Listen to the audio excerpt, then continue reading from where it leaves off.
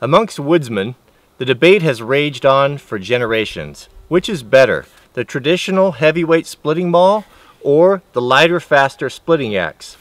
Today, we're going to see if we can't get to the bottom of that.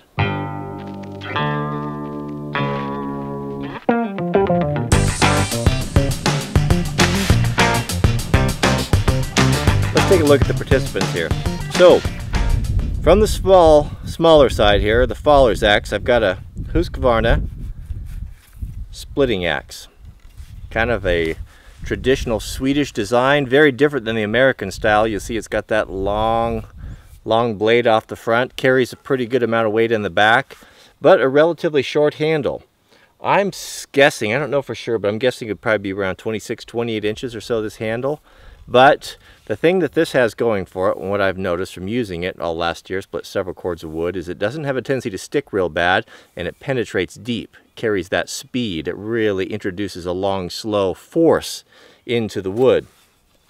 I have enjoyed this. I like the short handle, like the versatility of it seems to be very quick, and a very nice tool, very good steel. On the other hand, we've got Granddad's traditional splitting maul here. This one here, I'm guessing is, what's this thing weigh? Probably, I don't see it stamped on there. Probably about a 5-pounder or so. I would say a 5-pounder. Very traditional American style. You can see if we compare these two, very different philosophy of splitting here.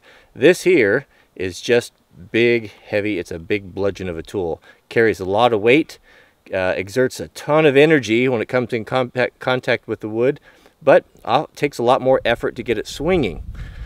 I've always kind of thought, I've always kind of preferred the splitting axe, and I don't know if it's because I'm biased that it's more comfortable to use. It feels more nimble, it feels more axe-like than a maul like this.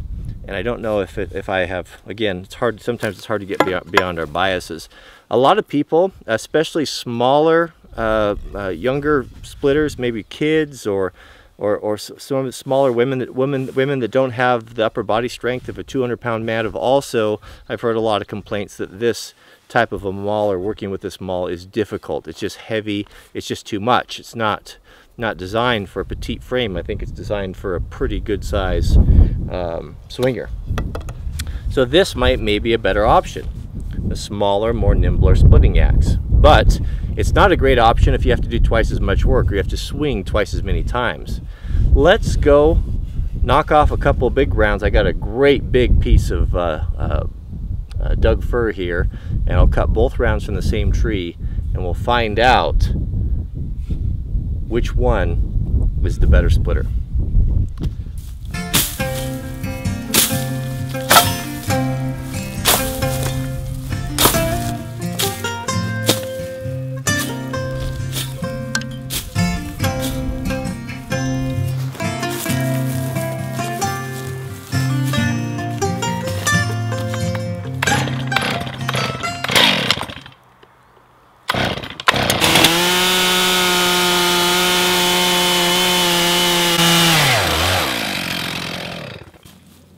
That's a big bar with a 36, or a big log with a 36-inch bar.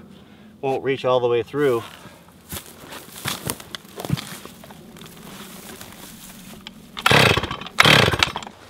All right, you all are going to get to see this wood for the first time in the history of man.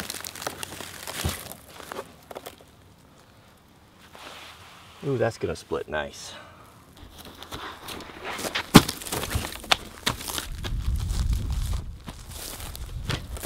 I just had to do it. I couldn't help myself.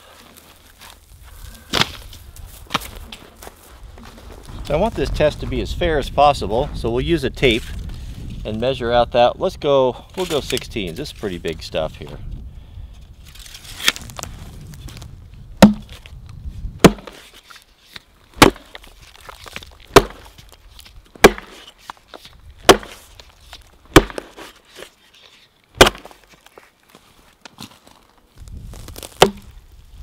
So you notice that little cruiser axe, 2.5-pound plumb, a proper cruiser, classic cruiser, circa probably 1940-50 Forest Service with the original Forest Service handle and sheath.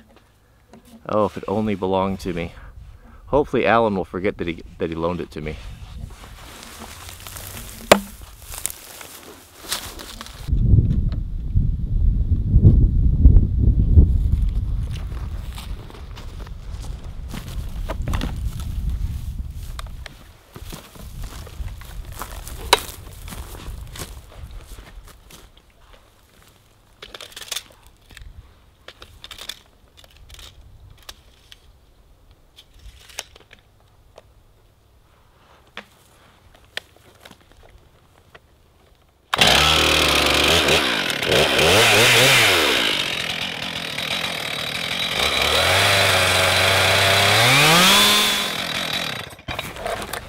I hit a rock coming through that at the bottom, didn't I? I can feel it. I think we're going to sharpen a chainsaw blade.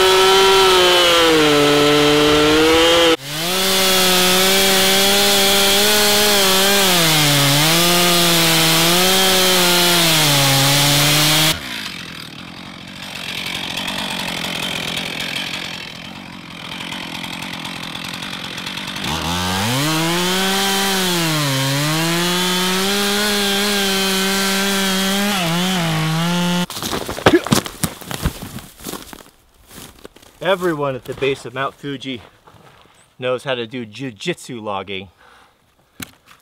I kicked it so hard, it even pulled it right out of its own bark.